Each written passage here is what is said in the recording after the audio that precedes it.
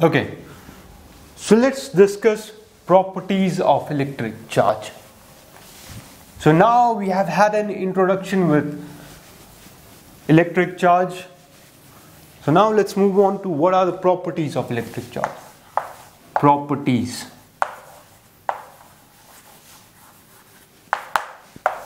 So what are the properties of electric charge? So the first property is additivity.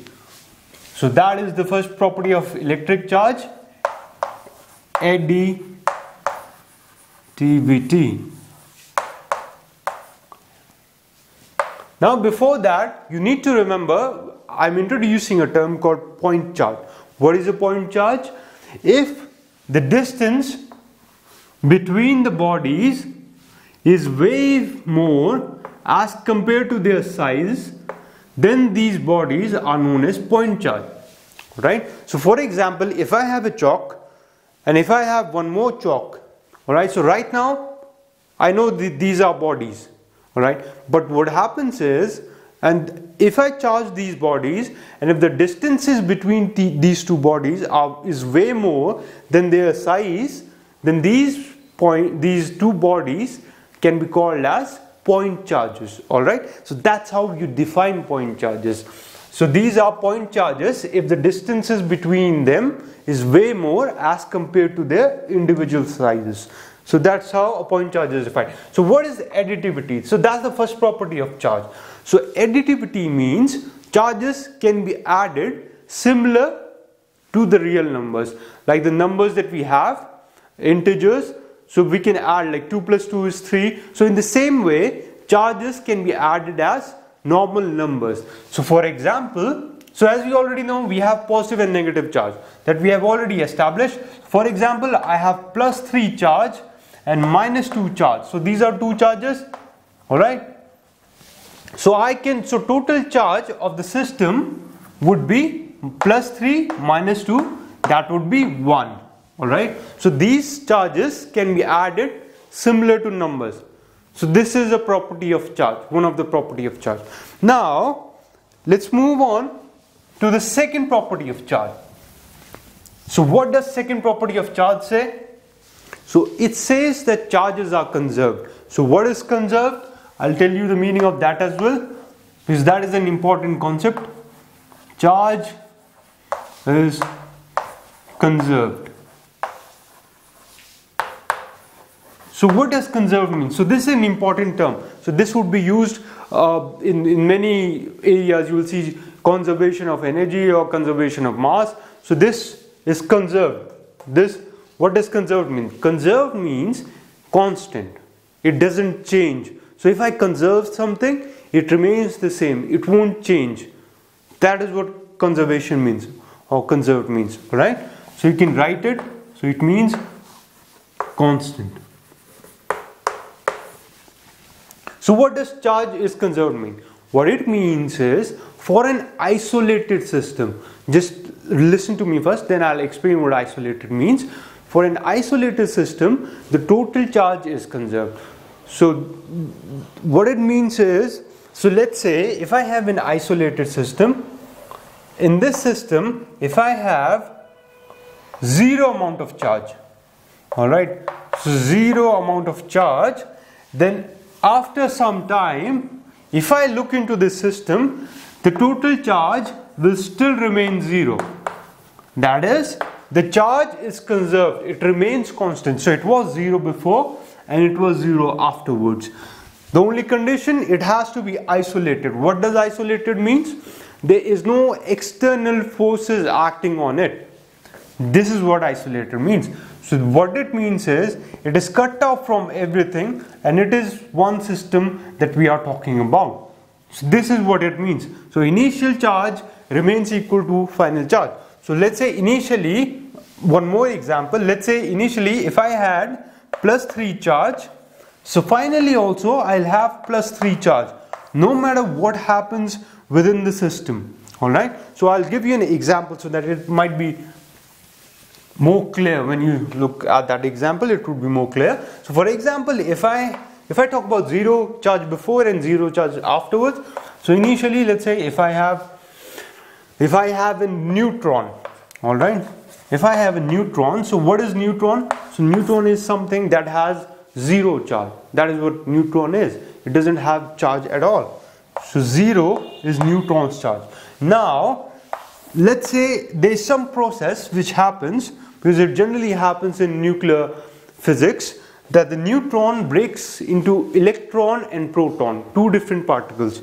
So what happens is electron and proton.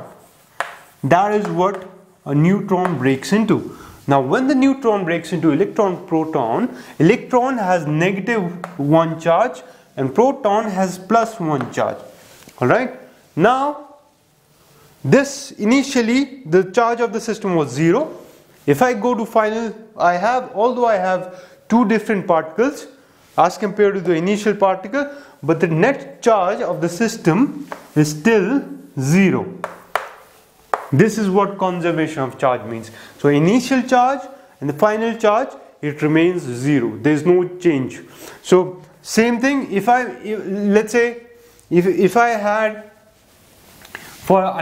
take another example, so this is important. You need to understand this. This is important because you need to understand what is conservation, because this would be used many times.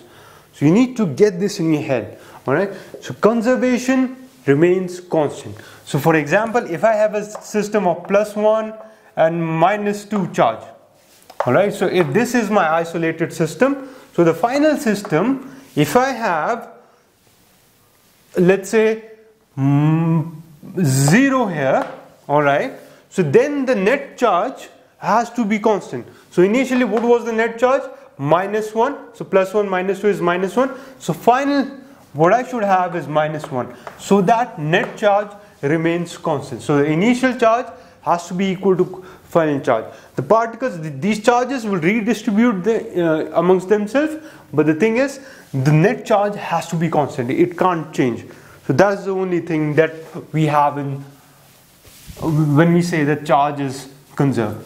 Now let's move on to third property that we have. So because we already discussed that charge is conserved, so what the third property says is quantization of charge. So this is an important concept, quantization of charge. Alright, so this is third property and this is the most important property. So I need you to consider what quantization of charge is, because you might have heard about quantization in when you are studying structure of atom as well. So just remember what I'm saying, just get this cleared, because there won't be any confusion after this. What is quantization? Quantization means the process of existing in quantums. Now what is quantum? So quantum is some discrete value. Alright. So for example, things when something is quantized, so when quantization of something occurs, so it can't exist in any values. There has to be some discrete value in which it has to exist. So for example, I'll give you an example. Right. So for example, if these balls are there, alright, so if something is quantized, what does that mean is it has to exist either in this or combination of this or a combination of this. It can't just be this ball and half ball. Alright, you understand what I'm saying? So it has to be discrete quantities, and these quantities have to be equal to the basic quantity that I have. Right, so you can also talk in terms of packets. So it has to be constant packets. So 1 packet, 2 packet, 3 packet. This is what quantization is. It can't exist in any random values. It has to be fixed, discrete value, different values.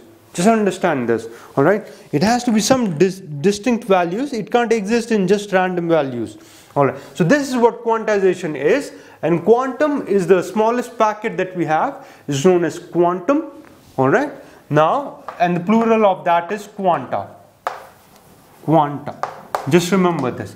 Now the question is, what is quantization of charge? So again, quantization of charge means it has to exist in discrete packets. It can't exist in any random value. So that is what quantization of charge means. So now let's explain quantization of charge a bit.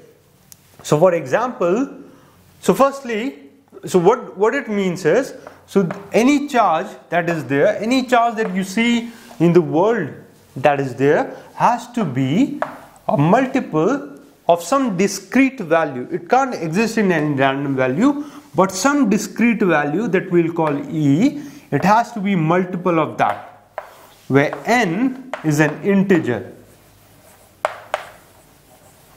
Alright, so it can be -1, -2, 0, 1, 2, but it won't be decimal. That you have to remember. It won't be decimal, so it has to be some integer, and any charge in the world would be a multiple, integral multiple of the basic unit, that is E. Alright, so now let us explain what E is. E is what I call elementary unit of charge. Now what is elementary unit of charge? This is the basic unit of charge that is there. So basic unit, the smallest unit of charge that is there. Alright, so let's explore this a bit. So now what it means is, so E is the charge on the basic particle that we have on proton, that is plus E, on electron, that is minus E. Electron. Alright, so this E is the basic unit of charge that is there. So that's how we define the elementary unit of charge. Now the value of E. So what is the value of E that we have? So value of E we have is 1.6 into 10 raised to power minus 19 Coulomb. And remember, this is not exactly equal, this is approximately equal. So further we will have value 1.602 and further values are there, but normally we use this value 1.6 into 10 raised to power minus 19 Coulomb. And remember, Coulomb, this is Coulomb. So this is unit of charge. So this is named after Coulomb. We'll discuss about Coulomb force and then we'll talk more about Coulomb. So just remember for now, so this is unit of charge that is there. So E, remember what E is. Don't ever get confused after this, alright? So what E is 1.6 into 10 raised to power minus 19 Coulomb, and this is the basic unit of charge, elementary unit of charge that exists on electron and proton. So one proton has this basic unit of charge E, that is plus 1.6 into 10 raised to power minus 19. One electron has minus 1.6 into 10 raised to power minus 19 Coulomb. So this is how elementary unit of charge is defined, and any charge that we have in this world will be multiple of E, integral multiple of E. It can't be in decimal. The only exception that we have is quarks. Quarks is what protons are made of. So we have value 1/3 of E. So in quarks, but the thing is, quarks, they exist in groups. So that's why in this case also the quantization thing works. Alright, now what I want to discuss is how big is 1 Coulomb. That I want to discuss. So let's discuss that. So how big is 1 Coulomb? So we said that the unit of charge is 1 Coulomb. Is Coulomb. So what is 1 Coulomb is Q. So that is the charge. Alright. So how much is 1 Coulomb? So as we said, Q equals NE, where E is the basic unit of charge and N is any integer that we have. So Q, now in place of Q we have 1, that is 1 Coulomb, equals N is the number of electron, and obviously Q will have -1 because that is what we are finding, number of electrons. So electrons have negative charge. So -1 N into 1.6 into 10 raised to power minus 19. Alright, now the value of n that we get, so obviously this would be negative as well. So because on an electron we have negative charge, so this negative cancels out. So n we get is 1 by 1.6 into 10 raised to power minus 19. So this will get equal to 6 into 10 raised to power 18 electrons. So this is the value of n. Remember, so 1 coulomb is a very big unit of charge. So in that we have 6 into 10 raised to power 18 electrons. Remember how big is 10 raised to power 18? So after 1 we have 18 zeros. So it's a huge number. Right? So this is how many electrons that we have. So that's why normally we don't use this much big unit of charge. What we use is millicoulomb. So millicoulomb would be 10 raised to power minus 3 coulomb or microcoulomb. So micro would be 10 raised to power minus 6 coulomb. Alright, so these are the units of charges that we use. And remember, so what happens is quantization of charge is a concept that is only applicable, only significant. It's not applicable, it's significant only at microscopic level. The reason is, I'll give you the reason for this.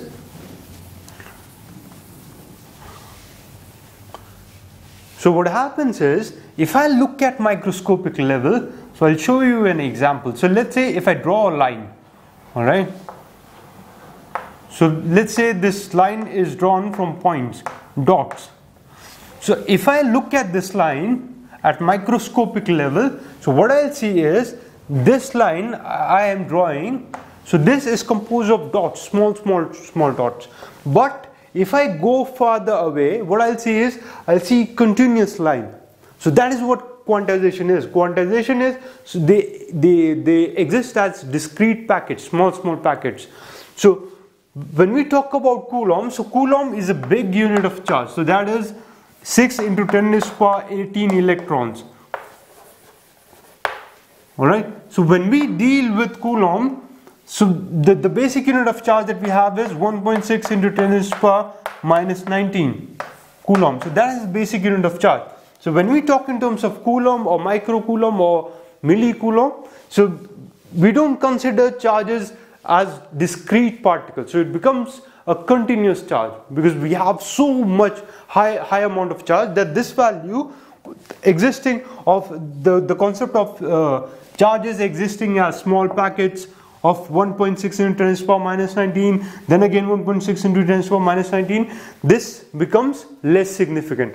So that's why quantization is only applicable when we see at microscopic level, because microscopic level we talk about electrons, each electron. When the charges is less amount of charge that we have, so then we talk about like very less few number of electrons. But when we go to like 1 coulomb, then we have 6 into 10 raised to power 18 electrons. Then talking about electrons in terms of each packet, each electron having this value becomes less significant. Alright. So now let's move on to the important topic, Coulomb's law. So let's discuss about Coulomb's law and let's see what Coulomb's law has to say. Alright. So Coulomb's law. So this law was given by Charles Augustin de Coulomb.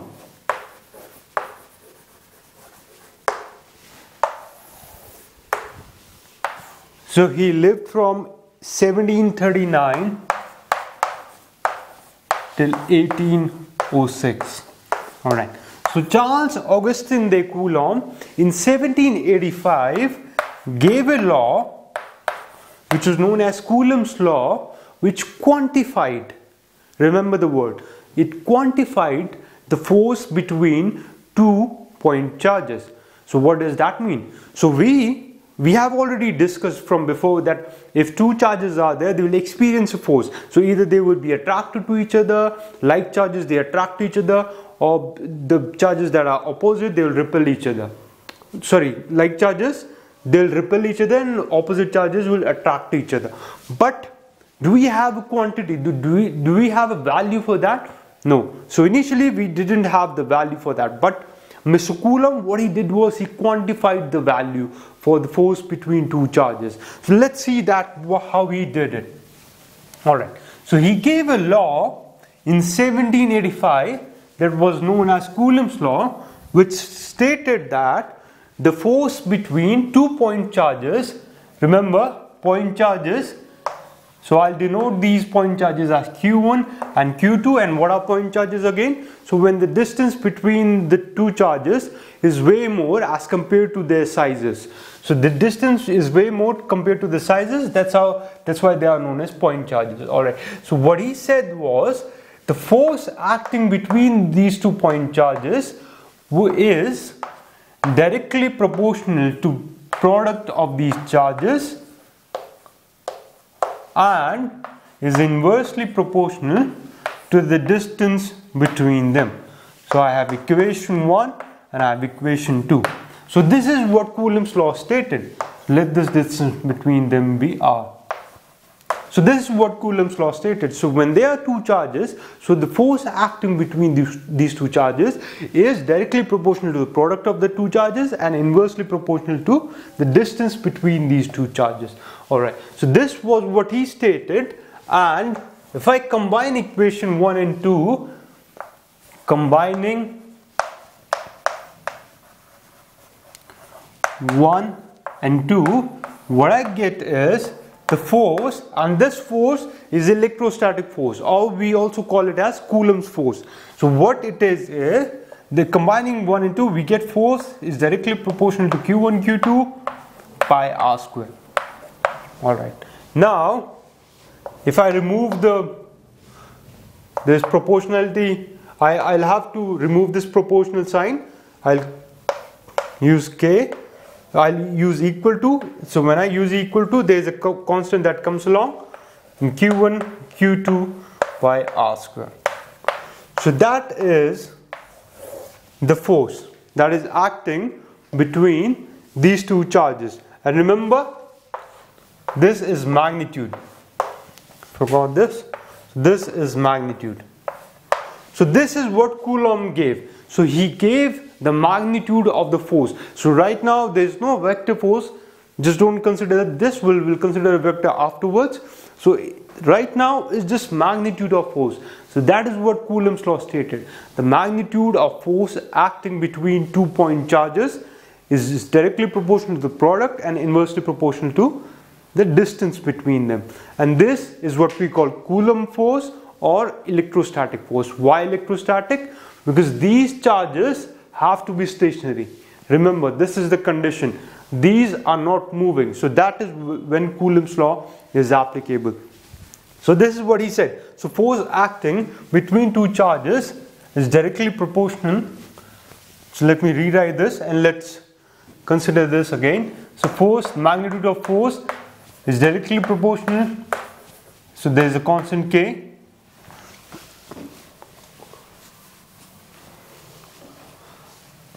So force is equal to k times q1 q2 by r square. Alright. So this is what he said.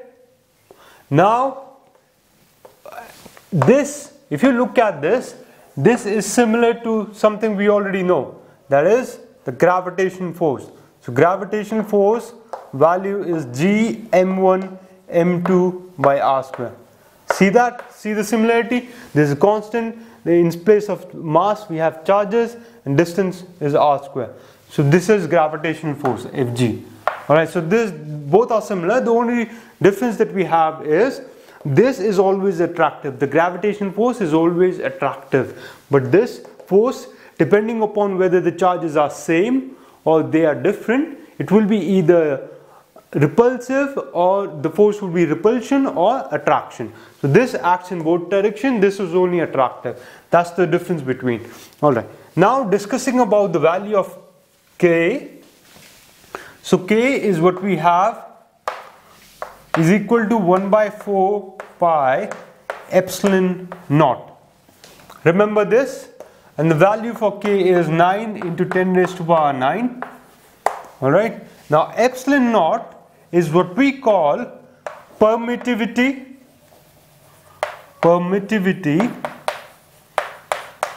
of free space. Okay, so now what does permittivity of free space means? So permittivity of free space means how much does the free space, what is free space? Vacuum. So there is nothing in between two charges. So there is free space. That's why it is known as free space. So there is nothing in between. So epsilon naught is permittivity of free space. How much does it allow for the electric field to pass through it? The vacuum, how much does it allow for the electric field to pass through it? That's why that is what it is known as permittivity of free space. That is given by epsilon naught. Remember, epsilon is a Greek letter. Alright, epsilon. So there are many Greek letters, alpha, beta, gamma. Just go online and search for Greek letters. There are 24 Greek letters. In English we have 26. So just go through these Greek letters, because in physics you would be using these symbols many times. So get familiar with these Greek letters. Okay, epsilon is a Greek letter. So epsilon naught is permittivity of free space. Alright, so now let's put this value of K in this 1/4 and let's rewrite the Coulomb's law. So rewriting Coulomb's law gives me a new equation, so which is force is equal to 1/4 pi epsilon naught Q1 Q2 by R square. Remember, this is magnitude. So we are still not talking about vector, we are still not talking about directions. Alright, so 1/4 pi epsilon naught and Q1 Q2 by R square. The value for epsilon naught that we have is 8.85 into 10 raised to power minus 12. And now talking about units, I'll get the units for this from this equation. So when I take epsilon naught here and force comes down, so the unit for epsilon naught becomes Coulomb square. Force would be Newton per meter square. Alright, per Newton per meter square. Per meter square I got from R. Alright, so this is the value for epsilon naught that we have. So this is what Coulomb's law is in terms of magnitude.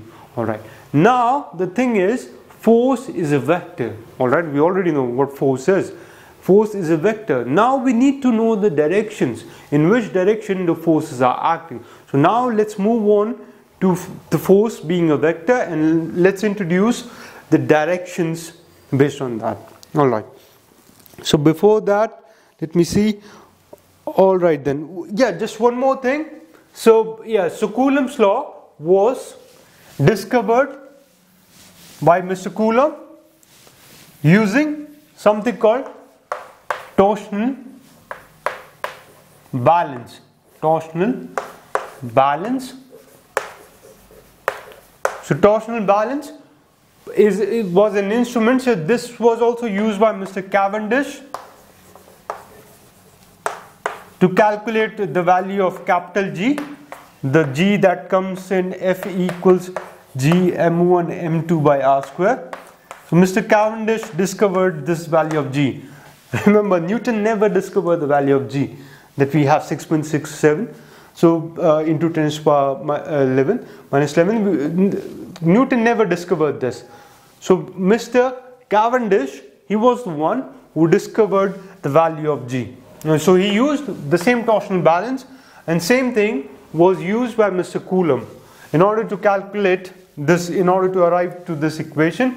And also what he did was, so firstly he fixed the distance, so R was fixed. So then he calculated the effect of the two charges, and he varied the two charges. Then in the second process, what he did was he varied distance and he kept the charges constant. So that's how he arrived at this equation. Alright, now let's move on to the vector form of Coulomb's law. So it's an interesting thing to see, because what you will see is, you will see Coulomb's law in terms of directions and in terms of how the vector form of Coulomb's force. Alright, so now let's move on to this. So before moving on, let me introduce few things. Yeah. So what we'll introduce is, we'll introduce the position vector of any charge. There would be a single origin, and we would be introducing the position vector of both of the charges. So now what we are discussing right now is Coulomb's law in vector form, and this is force acting between two charge particles. Alright, so let's say we have 2 point charge particles. So we have 2 point charges, Q1 and Q2. So these are in space. Alright, so now we have to give them a position vector. What is the position vector? Position vector is a vector which determines the position, of the charges. So that's how vectors are. The purpose of vectors is to give a fixed position in terms of directions to any object that we have in space. So let's say we have an origin here. Alright, so from here we give this value R1 and this R2. So these are two position vectors that we have. Alright, R1, R2. So let me write Q1 properly here. So this is Q1. Alright, so two charges, Q1, Q2, 2 point charges, and R1 and R2, two position vectors that we have. Okay, so now what we are concentrating is, so there would be force acting on Q2 due to Q1, and there would be force acting on Q1 due to Q2. Alright, so these are the forces that are acting between them. So let's say if I have a charge Q1 and if I have a charge Q2, so Q1 would be exerting a force on Q2. It might be like repulsive force or attractive force based on what Q2 is. So in our problem, in our derivation, what we do is we take both of these charges as positive point charges. Alright, so this is just for simplification purpose. We can have both negative as well, or one positive, one negative, but what we do is we derive a general form, so that in this you can put in the if there is other charge as well. If there is negative charge, you can put in the value of negative charge in that equation, and you can arrive at the direction based on that. So we use positive point charges because we want to generalize it. Alright then. So talking in terms of these, so firstly what we are doing is, so remember these two terms, so we are using this. So F21, I'll give it a vector form. So F21 is the force exerted onto, remember the one that is in front, we talk about that. So F21 is the force exerted on 2 due to 1, that is F21. F12 in similar way is the force exerted on 1 due to 2, force on 1 due to 2. So we have defined these. Now let me define one more term, that is R21. Alright, so what is R21? R21 is a position vector from 1 to 2. Alright, R21. So we have to reach 2, that is what we are talking about, R21, R2 from 1. Similarly, R12 is we have to reach 1 from 2. Alright, so this would be in the opposite direction, R12. Remember this? Alright, hopefully it's clear. Alright, so these are the directions, so remember these conventions. Alright, don't ever get confused. So R21 is we have to reach 2 from 1, so from 1 to 2 is R21, R12 is opposite direction, and same for forces. Now, and also remember this, the value for R21, if I go here, so R21 is in this direction. So let me draw this triangle once again. So I'm rubbing R12 so that we don't have any confusion here. And I'll rub this one as well. Alright. So now R21 is from 1 to 2, R21. And using also, if you see here, if you talk about this triangle, so using triangle law, R21 value would be R2 minus R1. Alright, so how do I get there? So if I use triangle law, so R1, so these head to tail, so R1 plus R21 is equal to R2. So R21 is equal to R2 minus R1. Alright, so this is what I get. So R21 is equal to R2 minus R1.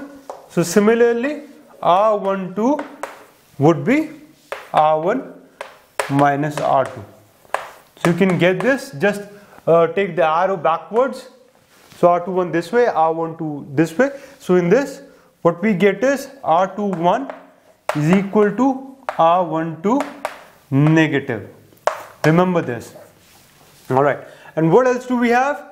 We have R21, this is a vector. So R21 is, what we'll do is we'll define a unit vector, R21 cap. So what is R21? So what is R21 cap? R21 cap is a unit vector which is pointing in the direction of the vector R21. So that is how R21 cap. So R21 cap gives the direction, only direction. It's a unit vector, it has magnitude 1. So that is what a unit vector is. The value for this is R21 vector divided by magnitude R21.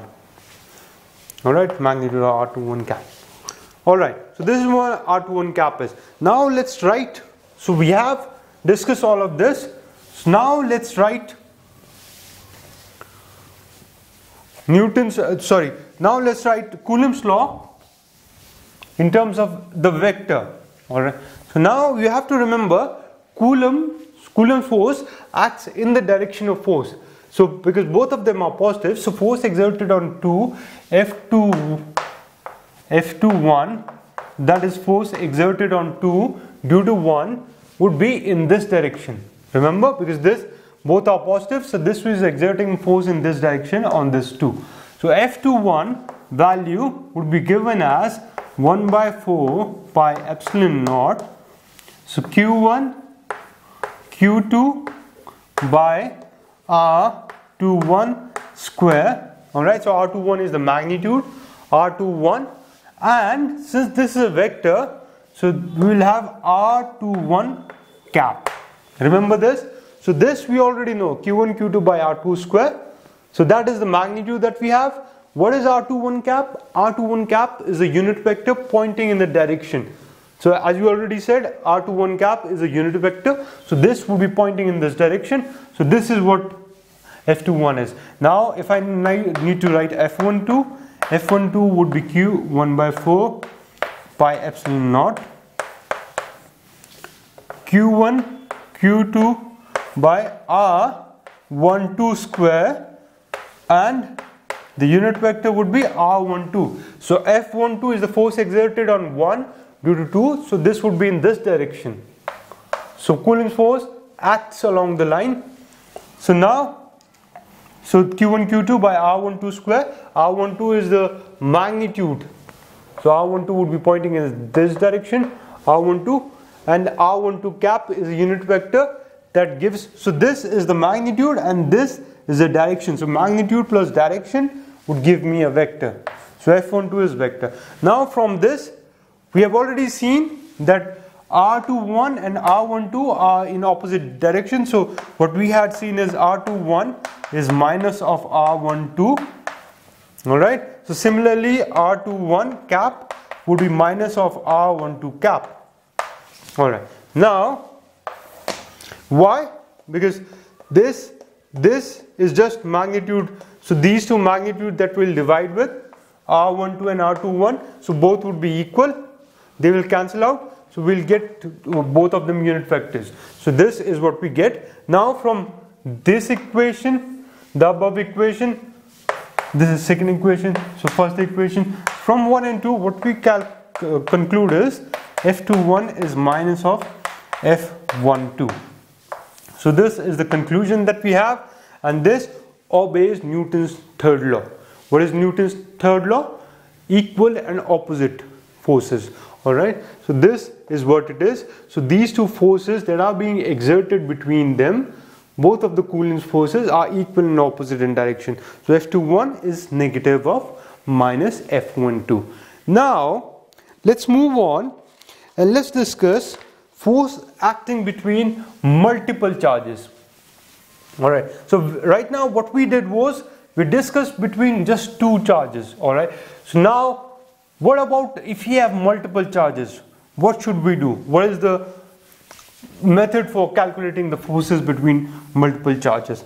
So for multiple charges, what we have is, so let's say we have a system where we have multiple charges. So Q1, so firstly we'll consider just three charges, Q1, Q2, Q3. Alright, so let's say we have Q1 here, we have Q2 here, and we have Q3 here. Alright, sorry, we have Q1, we have Q2 here. Now, as we have already said that these are positive point charges that we have already said. Now, the force acting on Q1, so this is what we are determining. We are finding the force acting on a charge due to the presence of other charges. The force acting on Q1 is equal to the vector sum of all the forces that is acting taken one at a time. Alright, so that is how we define the force acting on Q1 due to Q2 and Q3. So remember what we said is this is positive charge. So all of them are positive. So force acting on force acting on Q1 due to Q2 is this way. Let me rub this so that it will be much clearer here. Okay, so force acting on Q1 due to Q2 is in this direction. So that we call F1, F1, 2. Remember how we define F1, 2. So force acting on 1 due to 3 would be, let me write Q1 here. Q1 has to be here. So force acting on Q1 due to 3 is F13. So what is vector sum? So vector sum, parallelogram, based on parallelogram law of vector addition. So this would give me F1. So F1 is the total force acting. So F1, so these all of them are vectors. So F1 is F12 plus F13. Let me write it here. So F1 is equal to F12 plus F13. So this is what we call as principle of superposition. Alright, so this is what principle of superposition is. The force acting on a charge due to other charges is independent of the presence of other charge and is equal to the total vector sum of all the charges that are there, and it acts along this direction, along the line, straight line. Alright, so this is what principle of superposition is. Now let's do this. Let me rub this. So this is what we got. So F1 is the total force acting, so is equal to F12 plus F13. This is principle of superposition. And let us write, so F1, so that is total force, so that is equal to Q1, Q2, obviously 1 by 4 pi epsilon naught is there, 1 by 4 pi epsilon naught, Q1, Q2 by R12 square and this is R12 cap plus 1 by 4 pi, this is F13, 1 by 4 pi epsilon naught Q1 into Q3 by R13 square R13 cap.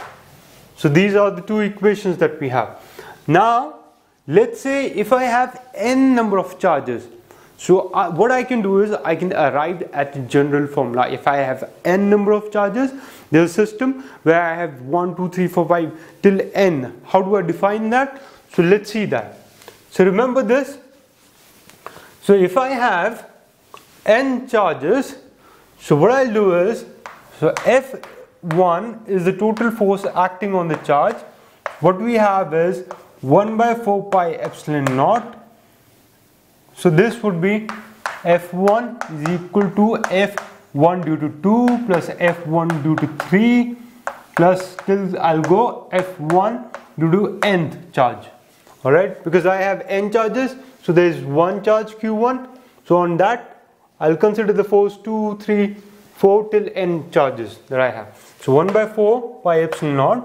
So this is Q1, Q2 by R12 square. So this is R12 cap plus, now let me rub this. So rub this off. So now the second is 1 by 4 pi epsilon naught Q1 Q2 by Q1 Q3. So there is 1 3.